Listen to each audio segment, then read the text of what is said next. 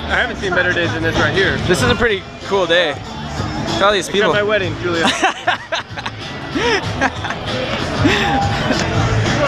You're in the vlog! Everyone wants to be in the vlog.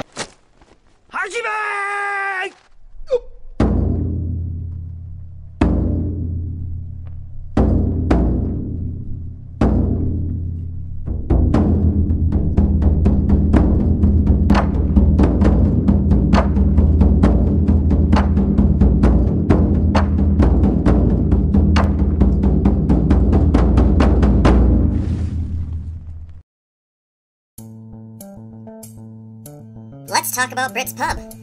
This one's kind of hard, cause for two reasons. Brit's Pub was phenomenal, one of the best events I've ever been to, pole vaulting ever. That's the easy reason to talk about Brit's Pub. The hard reason is, after New Jersey, I just stopped training altogether for two reasons. If I train through Brit's Pub, which is at the last week of August, pretty much the last day of August, that'll mean I have been training for 1 whole year without stopping. Then I'm supposed to start 2 weeks after that, and a 2-week break is not going to be enough. I'm going to need at least 6 just to recharge my batteries. 2, I was just mentally toast. If you've been following any of these vlogs, ankle went to crap. The champs, I know I did because of the ankle. I felt like I was regressing all summer because I didn't have any consistent training and was trying to like balance being healthy and traveling, just everything. I just needed to stop. I needed a break. I'm torn to tell you my story of Brit's Pub or just to tell Brit's Pub's story. I got an idea. This company made the perfect Brit's Pub video. I mean, when I think about it, this is exactly what it is, and this is a video I wish I made and I had the capacity to make it. But right now, I probably could make one similar, but why if it's already made and it's already perfect? So, I'm right here. If you click right here, right now, this is Brit's Pub. So check this out. Comment Team Hoot on it or whatever you want to, and just share the crap out of it. So there, that's the Brit's Pub story. Now I'll tell my story from Brit's Pub. Okay, back to like Wayne's World. If Brit's Pub wasn't being run by my good friend Jack Amanda and being helped set up by Leslie Brost and Twin Cities Track Club with Mike Renault, I hate to say it, but I probably wouldn't have gone. All the reasons I mentioned above. So I stopped training after New Jersey. So 14 days of just video games, movies, and mountain biking. I didn't even have the energy to to jog a lap.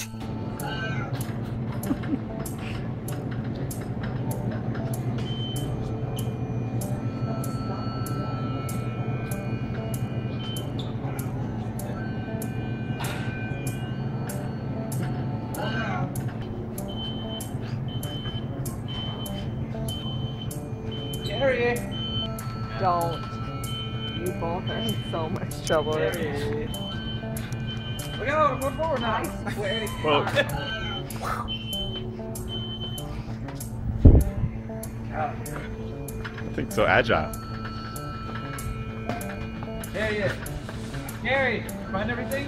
What else do you need?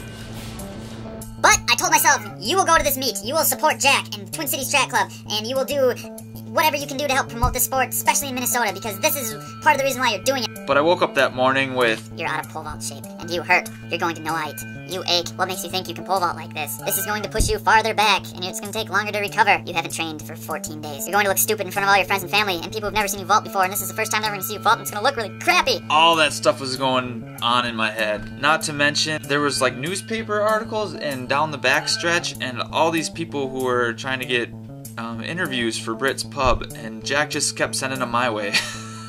Within the week prior, I think I did 2 or 3 interviews. Oh my god, they're using me to help promote this thing, and I'm just gonna do a terrible job by not being able to show up. I'm a horrible. All this just negativity, negative thoughts were going on in my head. I was really nervous. So as I'm eating breakfast and all these thoughts are just circling in my head over and over again. This is not gonna go well at all. Leslie sent me a picture of the setup.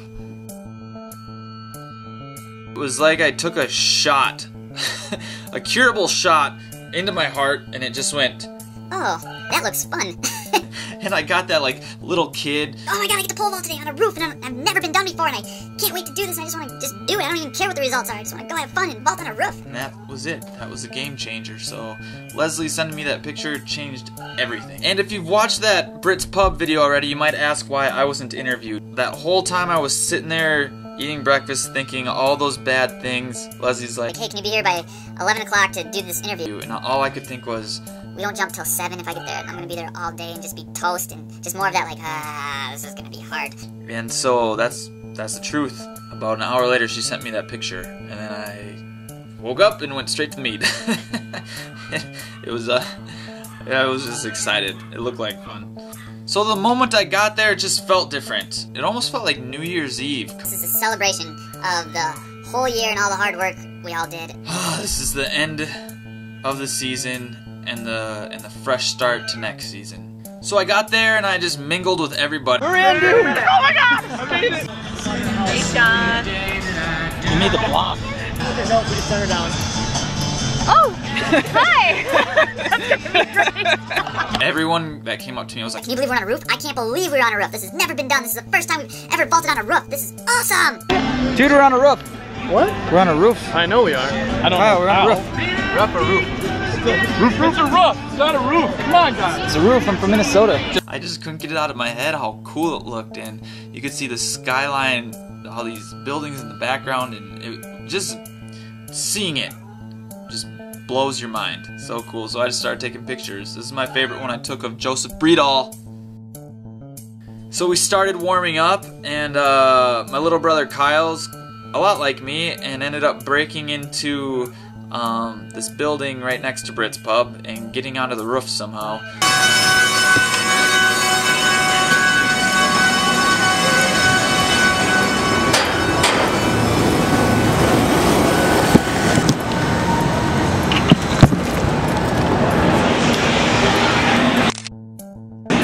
Shawn! That's my brother down there. And he was taking these aerial shots of Brits Pub.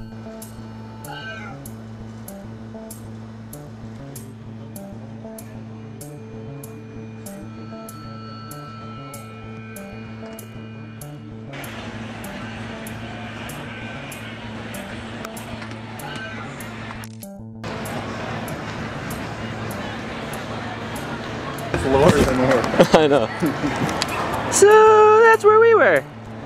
That's where we were taking pictures of. It was just pretty neat. And then as I was warming up, you realize there wasn't enough runway. Kind of like New Jersey. But the difference was, New Jersey I tried to make 9 work at where I didn't have enough runway. So I was like, well, I learned from that, and that's about all you can do. So I found an 8 left approach, which I've never done. And if you can learn anything from those crummy meets, like Jersey went really poorly for me, and I could have let it keep defeating me, but you know, it was weird. At that meet I was just like, alright, I learned from New Jersey, all I have to do is try something different. Because What I did in New Jersey didn't work, so we tried 8. I ended up making a bar. I made 520 on my first attempt.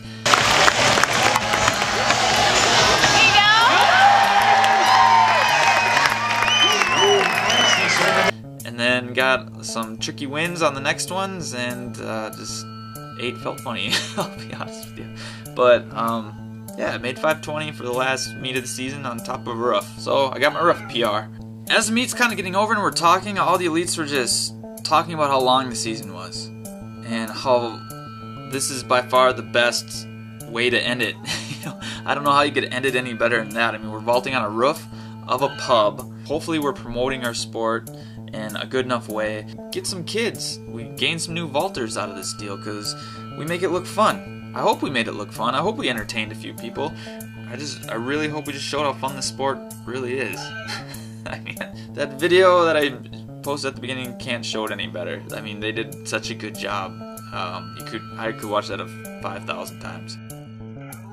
So, a big thank you to the sponsors, Twin Cities Track Club, Brits Pub, Jack, Amanda, like, he put the whole thing together. It's just insane how much work went into it, and I think he slept for like 48 hours afterwards.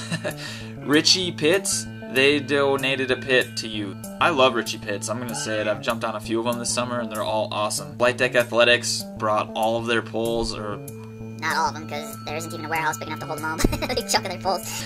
And all the volunteers.